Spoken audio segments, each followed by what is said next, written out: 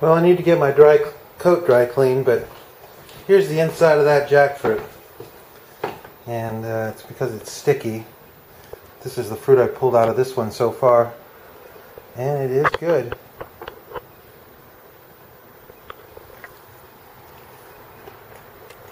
Scarlet Ninjini and Easter Swarm. Ready to watch the butchering of the jackfruit. Scarlet Ninjini used to be rare, but now jackfruits are rarer than Scarlet Ninjini. So you're pulling out one of these fruits out of there. There it is. You got a seed in it. Push that out. Put it on over. Ooh, here's a big one. Oh yes. Nice. A couple of big juicers. Well, I missed a bunch. And she's still finding more. How's it taste? Awesome. Far better than the last one that wasn't ripe.